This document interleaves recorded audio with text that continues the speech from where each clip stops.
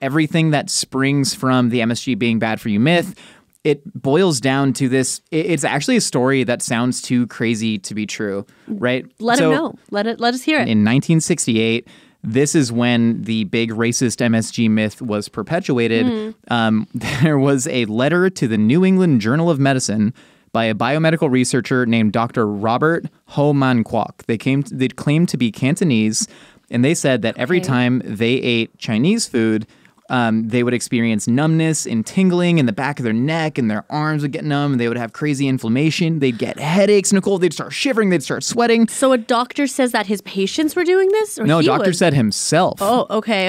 And it was supposed to be peer-reviewed for evidence.